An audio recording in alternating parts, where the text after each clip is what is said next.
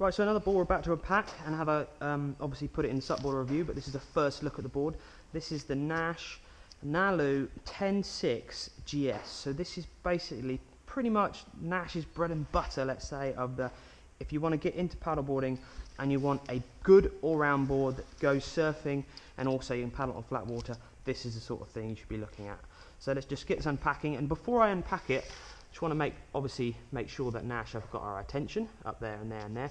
But this one's a really important one that most of you guys probably aren't aware of.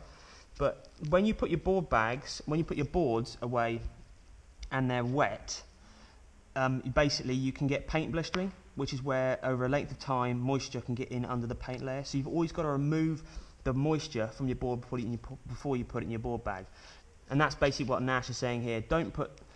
Do not put a wet board into a board bag, dry out before leaving it in a board bag for any length of time, as to avoid paint blistering. So it's just a little thing if you guys aren't aware of that. That can happen on any brand board, any board in the total, paint blistering. Make sure your board is dry before you store it for a long length of time in a board bag. So let's carry on, get this undone.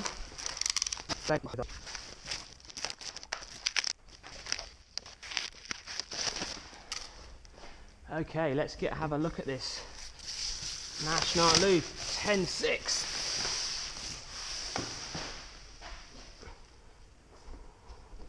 Nice and light. Oh, first thing to note, EVA deck pad here. You can see it, there's a bump and it comes in. So you actually have a thicker rail at the side and you come in and sit slightly in at the side, and that's actually on the board. It's not actually the EVA deck pad, it's actually in the board shape. It's quite nice. Tail's off towards the tail. All Naish boards aren't that thick. Obviously race boards are thicker, but this board, so this is a 10.6. This is pretty much an average size board, and it's only 4 inches thick. So it's still going to have that performance characteristics, definitely in the surf, by having a thinner rail. So straight away we can tell this board's going to have more performance-based riding characteristics than a fatter, bigger 10.6. Lovely finish. No grip up here, so you're going to have to wax that or get some grip up there somehow. Attention, remember to put your valve in. Yep, that's definitely a must. Beautiful looking shape. Nice small amount of tail kick. Let's do it this way. And a nice, actually quite a nice amount of tail kick actually, so it is going to surf well, this board.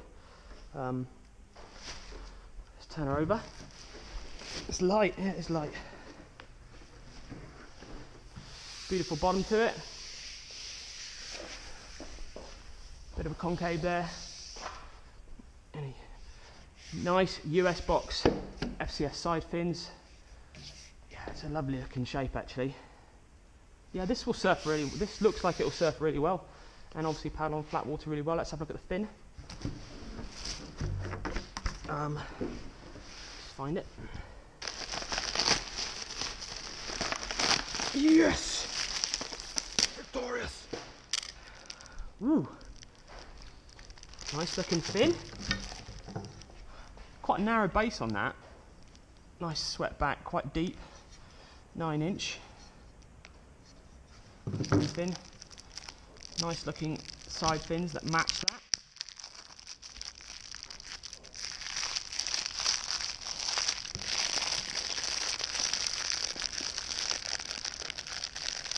I mean, I keep on going about the Naish stuff, quality of it. And to be fair, a lot of the brands, the top end brands, the quality has gone up. Definitely the finishing quality. And nice looking fins there. Actually.